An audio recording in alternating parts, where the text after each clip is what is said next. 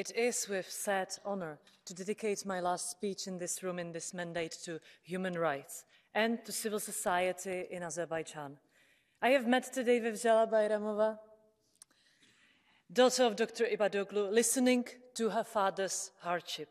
And after negotiations with other members of the parliament, I have no doubt we realize how catastrophic has the situation become since last autumn for journalists and human rights defenders, such as Mr. Ibadoglu and Mr. Guliev.